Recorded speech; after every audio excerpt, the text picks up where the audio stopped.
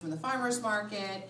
And what we like to do in our family, our sort of recipe for a good start, is to make our meals together. So we actually go into the kitchen and we make a big vat of pasta sauce at the beginning of the week, and we use the ragu sauce as a base, and then we add things to it. Every week I try to introduce a different vegetable, and some of them she's very receptive to, other ones she's like not too much.